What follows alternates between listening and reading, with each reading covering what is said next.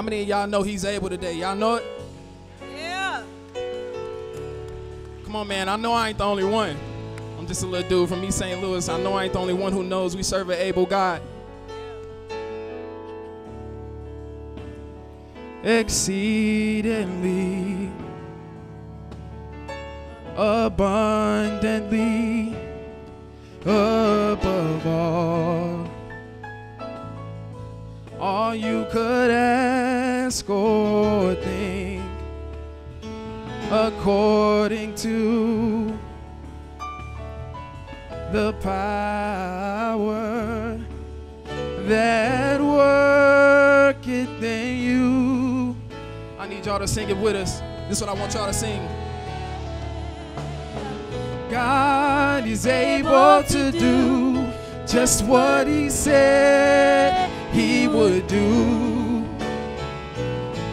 He's gonna fulfill every promise to you. Don't give up on God, 'cause he won't give up on you. He's able. Come on, y'all. I need y'all to sing it with us. Sing. He's able. Yeah. Come on. I need y'all to sing it with us again. Say, God is able to do just what he said he would do. He's gonna fulfill every promise to you. Don't give up on God, 'cause he won't give up on you. He's able. Come on.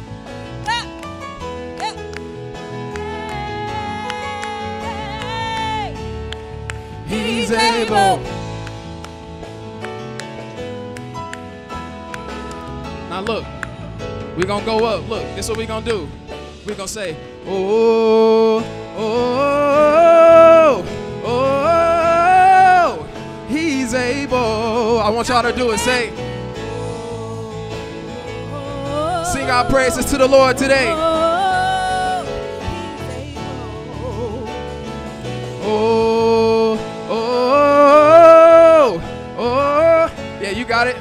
He's able. I want y'all to sing it with me. Say, thank you, Lord. Oh, he's able. Don't give up on God, 'Cause he won't give up on you. I need y'all to say it 3 more times. Say, don't give up on God, 'cause he won't give up on you. Don't give up on God, 'cause he won't give up on you. He's able.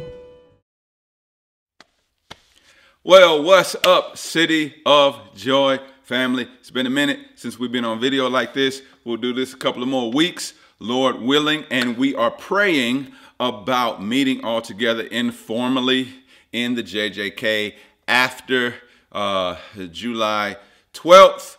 That'll be our second Sunday in July. And then after that, we're praying about just kind of getting together informally in the JJK all together. We'll give more information about that, but just be praying.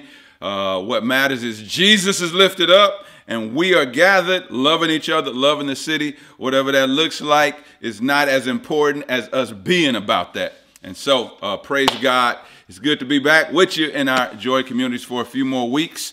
Happy Juneteenth weekend. Praise God for the spiritual freedom and the physical freedom and the working out of that continually in our day. And so celebrate that grace as well as Happy Daddy's Day.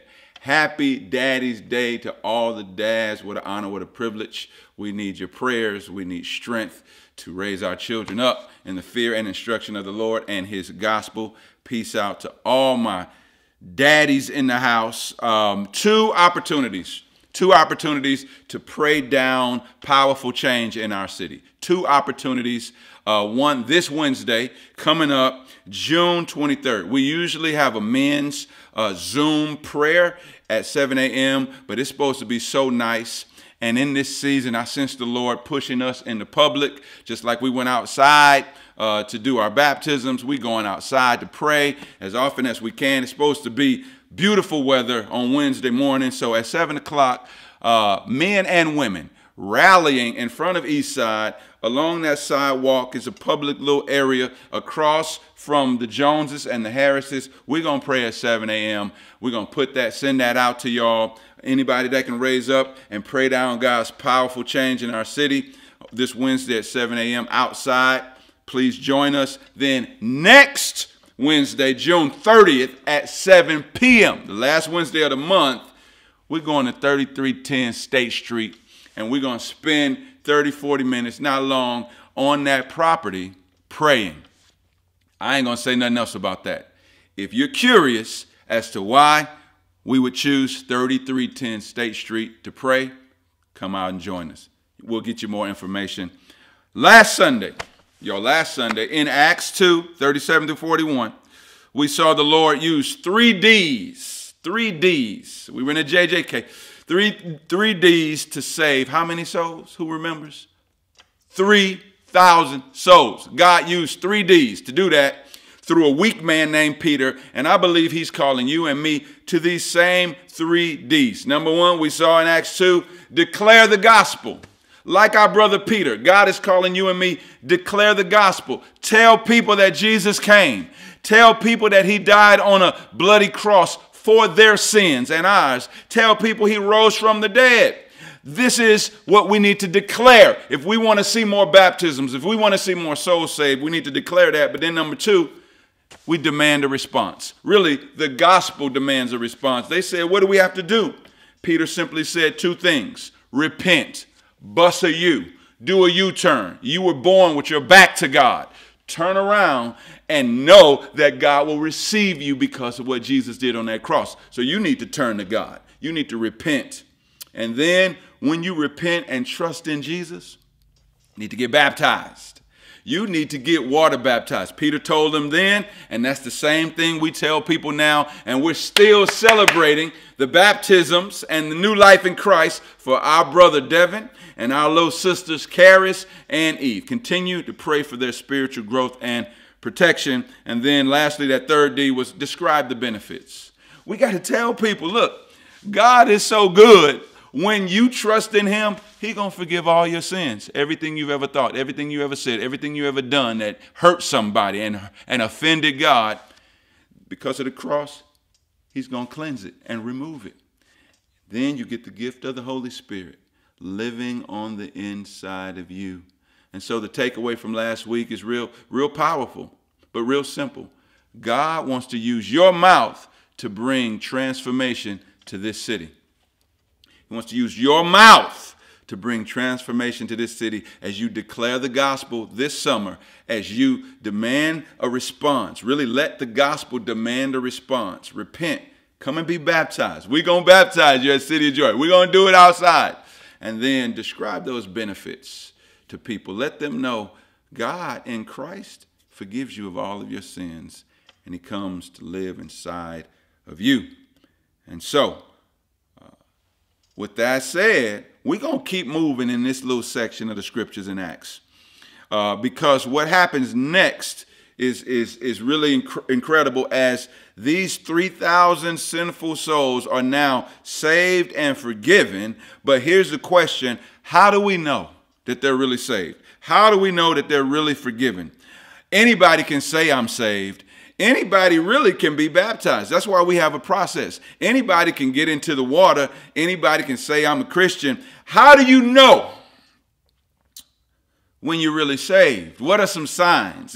It's kind of like when Jen Chike said, I'm pregnant. You know, so they got 3 babies. They're about to have their 4th child. But then, you know, how do we know that Jen is really pregnant? How do we know that she ain't just saying that to get some sympathy from Zach or, you know, just to chill out a little bit more? How do we know that? Well, we know that she's pregnant because I was just over at their house, and I know there's a lot of signs, but I saw one big one, a nice little cute round basketball-like belly.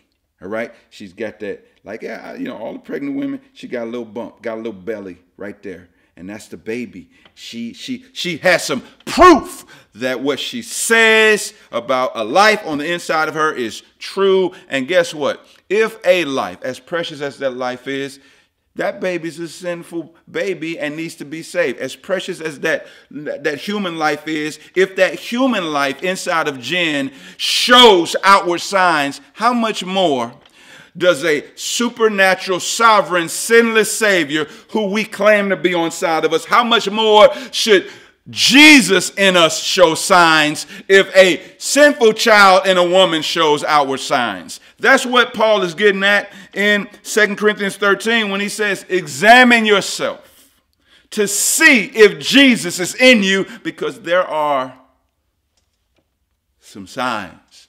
And I just want to look at 5 of them from this early church. They repented, they believed, the Holy Spirit came and lived in them. How do we know when the Spirit of Jesus is really on the inside? Number 1, we see it right here in Acts chapter 2. You love other Christians. You love other Christians. We're back in this text again that we always find ourselves in, the early church, the description of the early church. This is mama, y'all. So we need to keep running back to mama because she gave us birth. This early church gave us birth. And so we go back and we see when your salvation is real, not perfect, but when it's real, you love other Christians. We see love all over the place in this early church. In verse 42, it says they were devoted to the fellowship. Can you say fellowship? Yeah, fellowship. That's a love word. Fellowship is not just talking before and after worship. Fellowship is not just eating a good meal together. Fellowship, this is my best definition that I could think of for fellowship. If you got a better one, let me know. Fellowship is simply enjoying God together in all of life.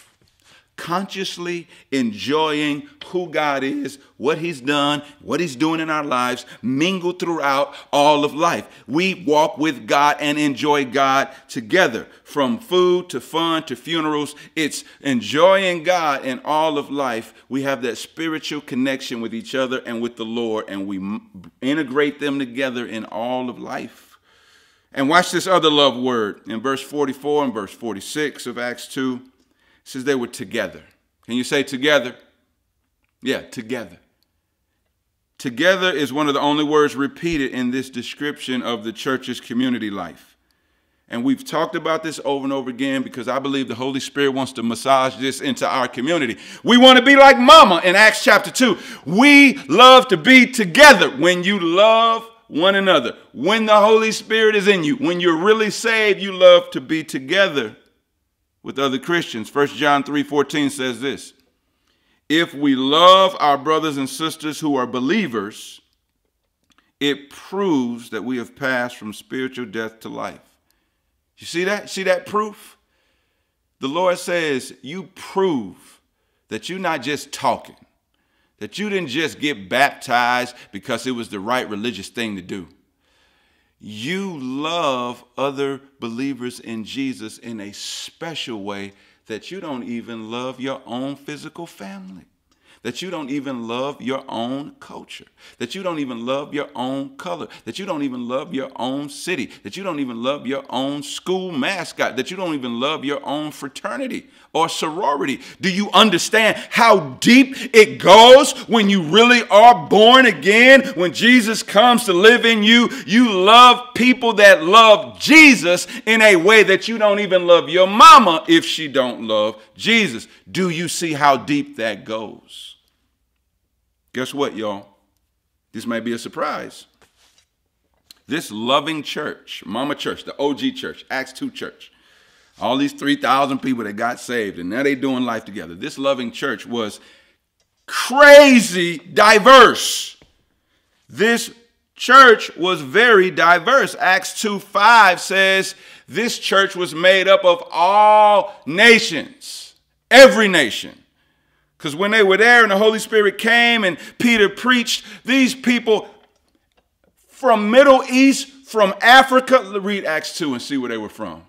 These were black people, brown people, all people from every nation, all together. And if you keep reading through the book of Acts, you'll see their differences cause some drama. It's not just in our day that racial and color differences cause drama, y'all. This is not an American issue. This started since the beginning of time. And in Acts 2, you keep reading through Acts 2, you see that their racial and preference differences caused some drama. But it was the love of Jesus that kept them, that's right, together. Together. They loved each other. They pressed through their differences. And the glue was the love of Jesus. And I want to highlight something, take a little side note and say this. While it will remain our priority under the Lord to blossom into a church that celebrates and reflects the black color and black culture of East St. Louis. Let me say it again. It will remain our priority. Hallelujah. This shouldn't even have to be said, but it has to be said. It will remain our priority to celebrate and reflect the black color and black culture of East St. Louis. That is true. No apologies for that. However, we must understand that as Christians, we always welcome our non-black siblings who embrace this priority, because this is what the love of Jesus requires. The love of Jesus fill this diverse church. And may the love of Jesus fill our church, even as we prioritize reflecting and celebrating the black culture and black color of East St. Louis. Hallelujah. Amen. The love of Jesus is all on display in this church. And it's really what Jesus said in the first place, right? First, Jesus says in John 13:35, quote, your love for one another, regardless of color or culture, your love for one another, church, disciples, will prove to the world, will prove to East St. Louis that you are my disciples. So the question is, do you love other Christians? We got to keep moving. That's just number one. Number two, when your salvation is real, you love God's word, the Bible. You love this book. It says they devoted themselves to the apostles' teaching. They were devoted to the word. They were devoted to the word. That's what I pray for this summer. This summer, that the love between one another would be on display in our city. That loving the word would be on display in our hearts, in our homes, in our fellowship. This is what happens when God gives you a new heart by the Spirit. You get a new hunger for the word. Did you hear that? These 3,000 people got saved. They were all diverse. They had some trials, but they kept loving each other. But one of the things that God used to keep them in that love was this book. They were devoted to the book. They said, not what the culture is saying, not what my mind is saying, not what the social media is saying. The book. The church has always been devoted to the scriptures. 1 Peter 2:2-3 says, as newborn babes desire the pure milk of the word, that you may grow up if you've truly tasted that the Lord is gracious. He's saying, look, as a newborn babe, if you've really tasted the grace of the gospel, if you really know Jesus, if he's really on the inside of you, then one of those first signs is you've got a desire like a new baby for the word of God. Y'all, I got 5 kids. And one of the things that I know is one of the first signs that you know your child is alive and that they're healthy is that they're desiring and craving milk. Milk from mama, milk from formula. God created new life through the womb to desire milk. God created new spiritual life to desire the milk of the word. That's what 1 Peter is saying. It's saying if you're born again, if you've really met Jesus, then you have a desire for the book. Now, listen, will your desire go up and down? Yes. Sometimes you won't feel like being in the word? Yes. Sometimes you will? Yes. But will it be a real, authentic desire? Yes. And I pray that the Holy Spirit is even using this reminder to restir your craving for the word, because you're going to get weak and die and be pushed around by your sin and the devil if you are not in the word. You were created to live off of the word. When you love the word, when God changes your heart, you do crazy things like wake up in the morning and read the word like I saw my Karis doing the other day. That's how I know it's real. This sister is waking up and devouring the word. When you are changed, you do crazy stuff like think about the word that you read all day long. The Bible calls it meditating. When you are changed on the inside, you do crazy stuff like tell other people, text other people about the word that you read earlier that day. Listen, if you know the Lord, one of the signs is you love the word. I stopped by Zay and Leanne's house the other day, and it so blessed me that they were talking about how they were in 1 Timothy 2 together, and they were speaking the truth and encouraged my soul. The word! May God raise up more Karises, more Zays, more Leannes. And I know several of you love the word, but may the Lord make us a word-loving church, because that's one of the signs. And we got some opportunities this summer to go deeper in the word together. Stay tuned for that. So when you really know the Lord, you love other Christians, you love the word, but then when your salvation is real, you love to pray. You love to pray. Verse 42 says, they devoted themselves to prayer. They devoted themselves to the prayers. This is our spiritual inheritance. This is mama. This is OG. This is what happens when the Holy Spirit takes you deeper than baptism, deeper than saying, I'm a Christian, I go to church. Do you pray? How is your prayer life? These people were devoted to the prayers. Listen, pardoned people are praying people. Pardon just means forgiven. If you're really forgiven, one of the signs is that you talk to your daddy. I'm going to go back to one of my kids again, because I've shared this example before. Karis, my oldest daughter, when she was first born, we got it on video. She came out kind of like this. Now notice, I didn't hear her breathing. Her mama didn't hear her breathing. She wasn't doing anything. She would just... And on the video, you can hear Karen in the background say, is she going to breathe? Is she going to cry? Is she going to cry? Why does she keep saying, is she going to cry? Why? Because crying equals breath, and breath equals life. And praise God, my Karis started crying, which means she's breathing, which means she's alive. This is what Romans 8:15 says. Listen, it says, you have received the spirit of adoption as sons and daughters, by whom we cry, Abba, Father. Did you hear that? We cry, Abba, Father, as new sons and daughters, which means, like Karis, spiritually speaking, crying out to God as Father in prayer is one of the first evidences of being spiritually alive. If you never pray, you don't know God. If you don't have a relationship with Abba, Daddy, Father through prayer, you may not know him. Listen, prayer is breathing for the Christian. Take in the oxygen of the Holy Spirit. Take in all of the spiritual resources and minerals and vegetables and fruit of the Holy Spirit. When we pray, we breathe. When we breathe, we live. Listen, get in the Word. Get in prayer. Walk in the word. Walk in prayer.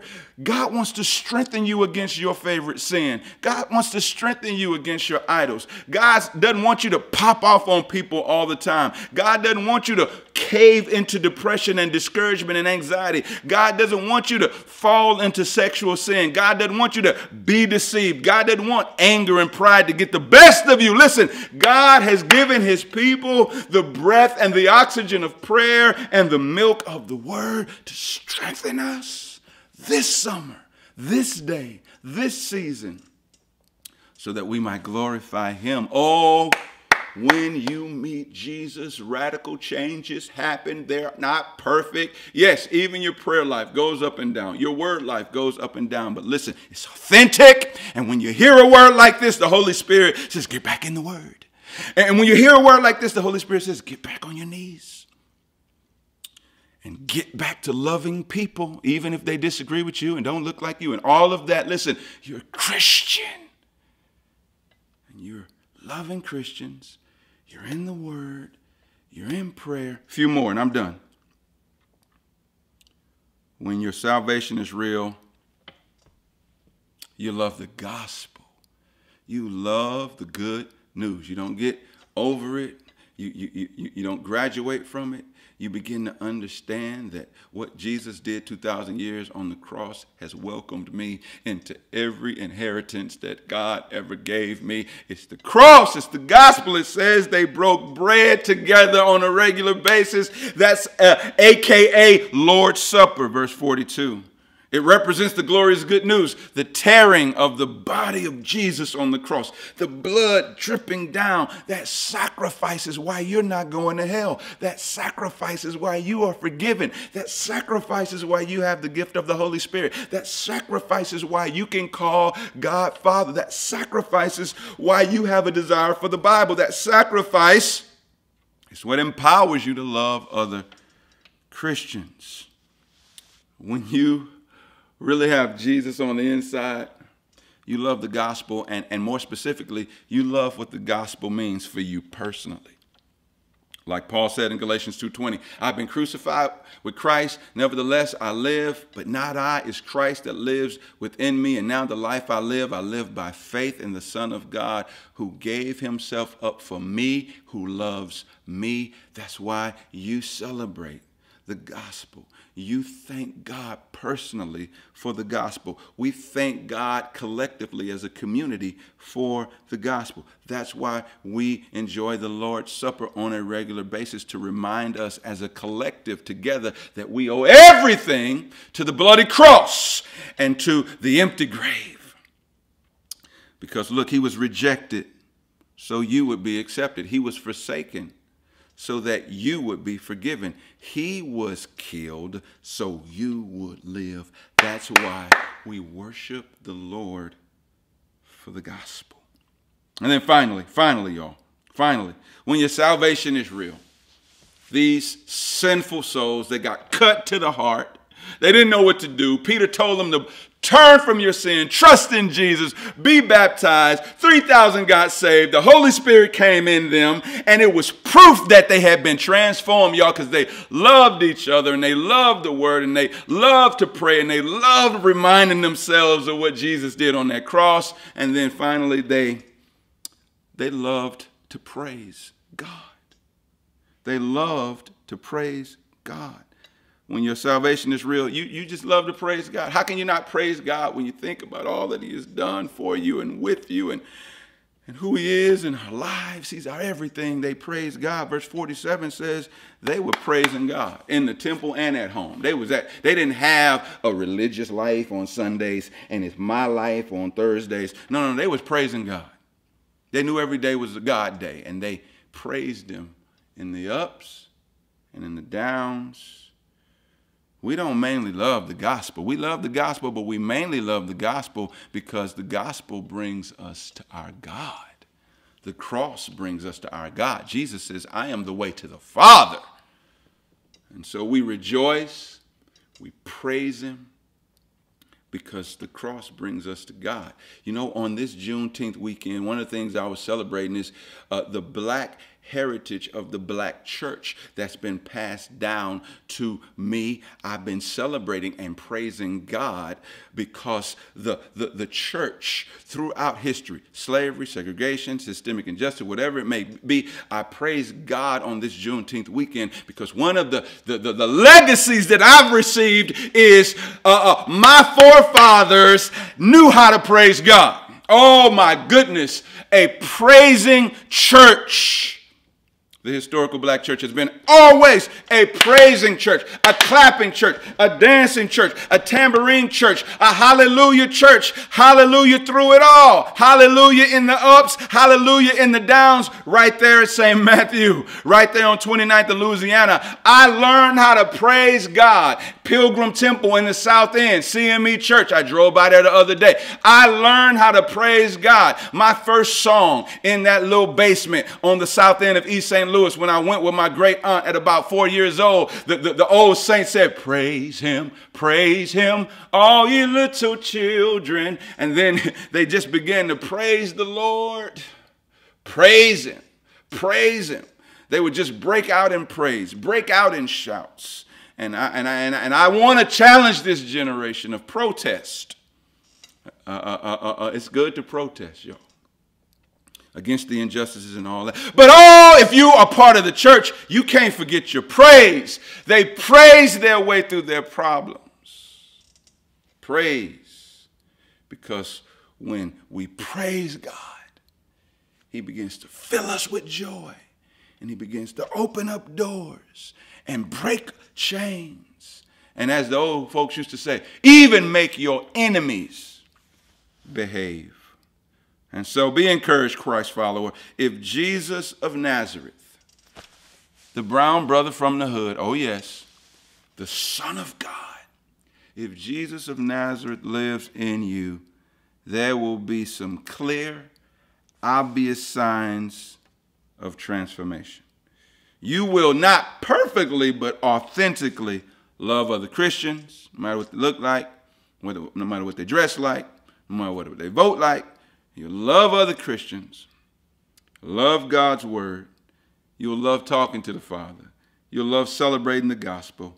And you'll mainly love God himself, and you'll give him all the praise. Will you sin? Yes. Will you fall short? Yes. Will you stray? Yes.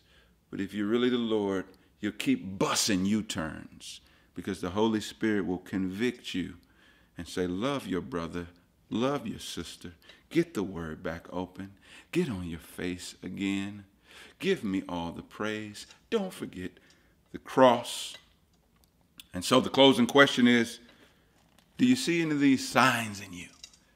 I know they might be little flickers, but they're real. And if you do, just praise God, because it's his Spirit. And pray for more. And pray that we would be a church that is flooded by these 5 graces, and it would flow out into the city. And if you don't have any of these signs, and if you're like, I don't really know Christ, then this is a good day to bow to the Savior and say, change me, Jesus. I trust you and I love you. And so, Father, get all the praise, get all the glory. Fill our church with these 5 graces and flood the streets, even the world, for your glory. Through us, Lord. In Jesus' name, amen. Amen. Peace.